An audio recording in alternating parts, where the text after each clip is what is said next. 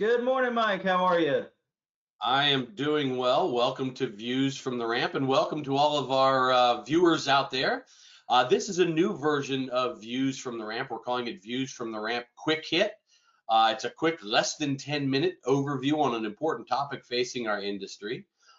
Before we get into it, I'm Mike France, the Managing Director of Safety and Training. Excited to be joined by Steve Berry, our Content Manager and Training Extraordinaire here at NATA. Steve, glad you could join us this morning. Good morning, Mike. You flatter me. I appreciate it. All right, so our topic today is 139.321 compliance. That's that fire safety training that everybody's so familiar with. And more specifically, the FAA Advisory Circular 150-5230 4C, which is now a draft that's out for public comment. So we wanted to take a few minutes, do this quick hit to show you all what's going on, and give you a chance to weigh in with your thoughts as well. So before we actually jump into the draft and what the FAA is doing, I thought it might be good to take just a moment, and Steve and I can kind of go through a little bit of what's in 139.321. Remember that that's a federal regulation, just to review. So starting off, what does 139.321 say to the airport? Three requirements that the airport has. Number one, set standards. And you can see the set of standards that are required for airports to set. Number two, they obviously have to require compliance for airport fueling agents.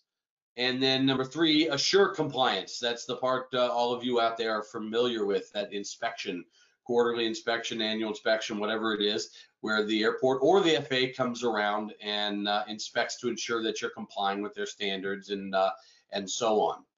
So also there's the fueling agent perspective. Steve, can you tell us a little bit about what 139.321 means for a fueling agent? Absolutely. So, fueling agent, most cases would be the FBO or really anybody who provides refueling services on the airport. They have three primary obligations. Number one is to meet the standards or comply with the standards Right. that the airport set. Number two is to have at least one trained supervisor who has been trained in an FAA approved supervisory program for fuel safety and fire handling. Hold on. Fire safety and Close. fuel You almost got it. handling. Yeah, there goes that extraordinaire part, right? So have at least one supervisor complete that FAA approved course, supervisory course, and that needs to be done every 24 months. So that supervisor then in turn can train other fuel handling personnel, i.e. line staff, or that line staff can complete an FAA approved course that meets the standards for line fueling service. And that's like the PLST that we offer through the Safety First program. All right. Very good. So that's the regulation, probably presented in is as concise and brief a format as we've ever done it. If you have any questions on that, you can always contact Steve or I, and we'd be happy to work through the regulation with you and what's required.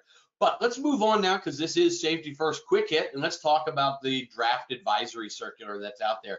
Again, that's AC 150-5230 4C. So what's changed? Number one, some clarifying changes. The old advisory circular was a bit cumbersome, and it had material spread out in different sections. So the FAA has done some clarifying changes to make it simpler, easier to read, easier to understand. That's good stuff. They've also added training requirements for DEF contamination prevention and misfueling prevention. Again, more good things, things we're happy to see. They've added detail for hands-on fire extinguisher training. Many of you probably remember the CERT alert that came out a year or so ago, 2 years ago, and provided a little bit more depth in what the FAA was expecting out of hands-on fire extinguisher training.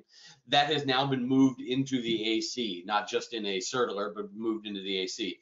And then finally, a simplified demonstration of compliance. And we'll get into what each of these kind of, a little bit more detail on each of these here in just a moment. Let's start off, why not? Let's talk about DEF and misfueling prevention and what's going to be in the AC. Steve? Yeah, so unfortunately, as most people are probably aware, we've had several fuel contamination events in the last few years. DEF has certainly gotten the most press because it's the newest threat to fuel quality within our industry. But of course, issues like misfueling continue to to plague our industry. I caution to use the word plague. It's not that frequent, but they still occur. And so the FAA, which we like, and we're glad to see them include, has now defined training requirements to prevent those types of events from occurring. So misfueling training needs to cover the components of a fuel order, which of course covers aircraft registration number, type and grade of fuel, and then quantity and distribution among the aircraft fuel tanks. And then DEF training, including the purpose and function of DEF, purpose and function of FISI, because of course the identified risk there is folks have confused DEF for FISI, fuel system icing inhibitor, also known as diagme or PRIS. There's a half a dozen different names you could call it. So the FAA is trying to address that issue by requiring this type of training within the AC. I also wanted to bring some attention to our Save a Life Verify Fuel Type initiative. This is something we are promoting within the industry to kind of bring this to the forefront. The idea being a heart-shaped decal. We have these available in different sizes. You can put them on your fuel trucks and your self-serves. We also have these in key rings for your fuel truck keys. Really what it's designed to do is kind of pop out at you and say, all right, am I really putting the right grade of fuel into the aircraft? So Save a Life, Verify Fuel Type, not something that you don't typically see a heart on a fuel truck. So we thought this would be a good idea to bring out to the industry.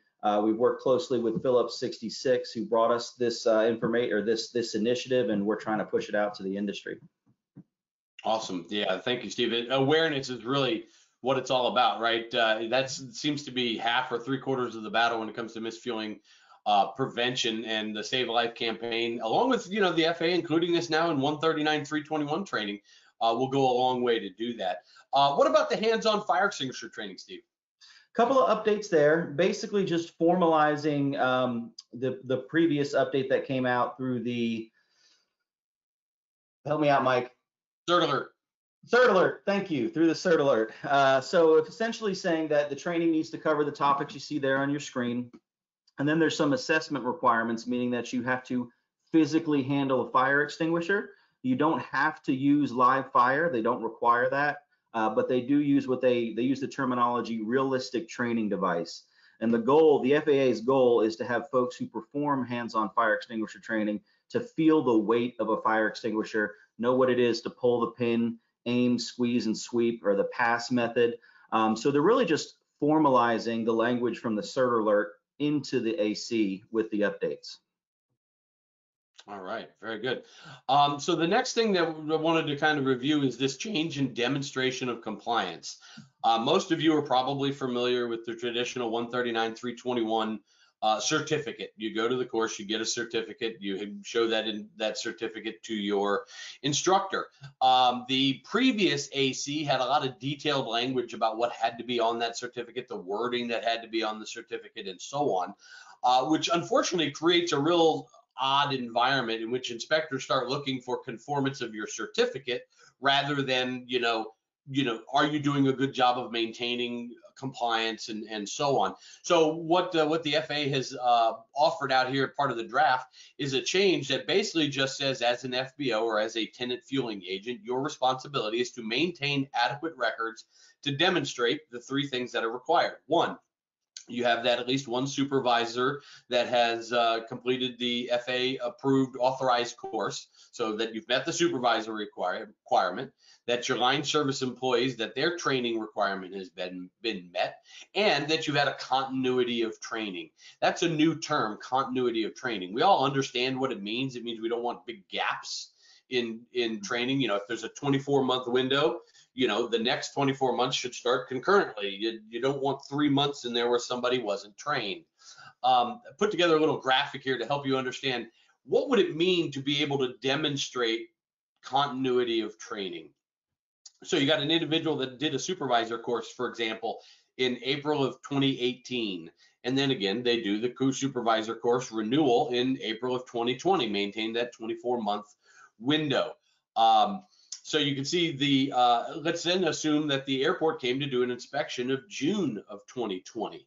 All right, well, the airport is looking back 24 months to ensure that you were continuously trained at that time period. So they're looking back at that yellow bar to be able to prove that you've had continuity of training, you would need to maintain the records for the April 2018 training and the April 2020. That would show that anywhere during that time period, that individual was trained. So we're generally in support of all of the changes here. We so definitely support the DEF and misfueling changes. We support the demonstration of compliance changes. As many of you are aware, the new Safety First Training Center and utilizes a dynamic rating system, which doesn't involve certificates, but rather a report of compliance. So this actually fits very neatly into what we're doing. We do believe, however, that further simplification and clarification are necessary within the document. I believe the FAA did a good job of clarifying, but maybe can go a little further. So we'll submit some comments to help do what we think will clarify it even further. And then finally, we want to make sure that they do a little bit better job in the draft of acknowledging that there are 3 components to the supervisory training and 2 components to the line service training.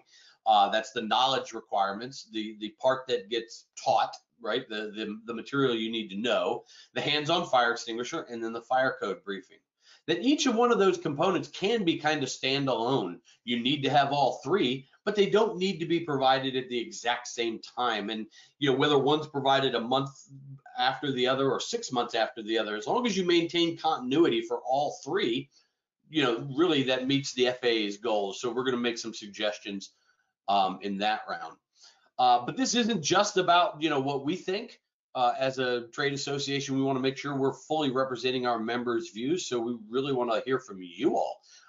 You can easily find the draft advisory circular by Googling AC 150 5234C, and it'll pull up. You can take a look at that. Send us your comments at safetyfirst@nata.aero. We'd love to hear from you and understand what's important in this draft comments for you. So that's our views from the ramp quick hit. We won't take too much time.